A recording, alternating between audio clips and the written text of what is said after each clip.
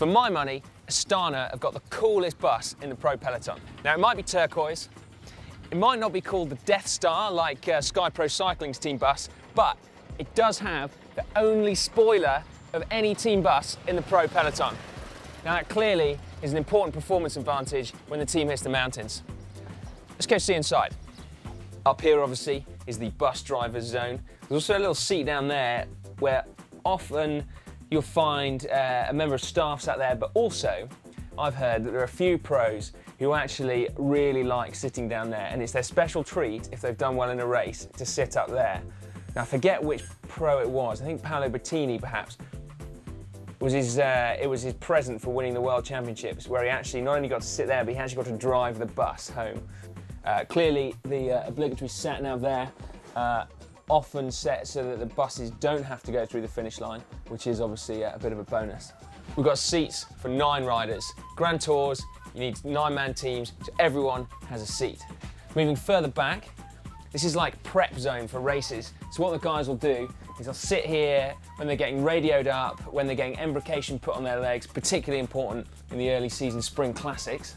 Now you can see obviously the radios are charging up after a day's use. That happens every single day religiously. In here obviously the soigneurs can put all their stuff out in the morning, and then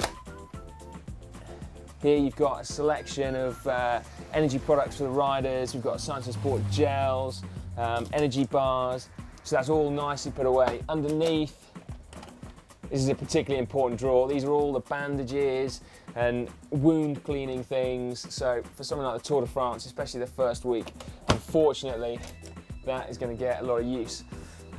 Further back, we've got the kitchen area. Again, this is for the soigneurs really, but this is incredibly important. This is the coffee machine, which gets absolutely hammered every day. Let's see what they got.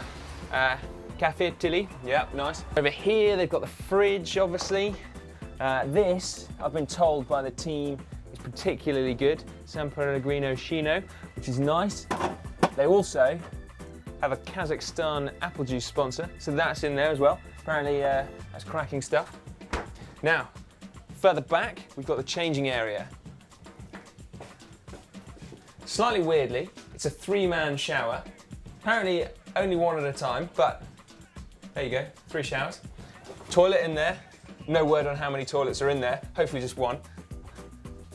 Then, further back, this is the chill out zone. So, this is where often actually the team leader can come and escape things. So in the Giro d'Italia, for example, when Vincenzo Nibali was in the pink jersey, this was kind of his space where he was cordoned off from the press, just so he could come and relax. We can obviously see the paraphernalia from the team time trial here. So everyone's aero helmets are still out here. There's another TV in here.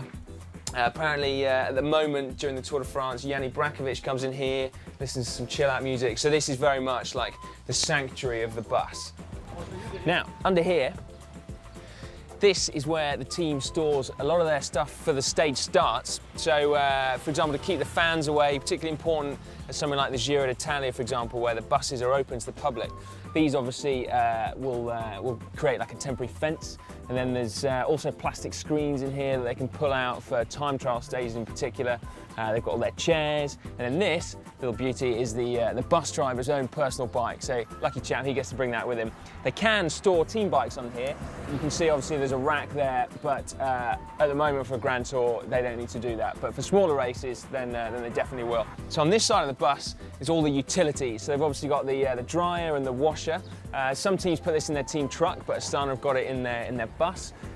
Further back, we've got the water heater for the showers, and then obviously the wastewater and the fresh water, and then under there, there's more plumbing, I think, than in my entire house, actually. Cavendish's bike. Today made a little bit of history because it's the first time that a bike with hydraulic brakes has been used in a road race. Now, Ben's going to talk us through it a little bit. So he's using the hydraulic rim brakes that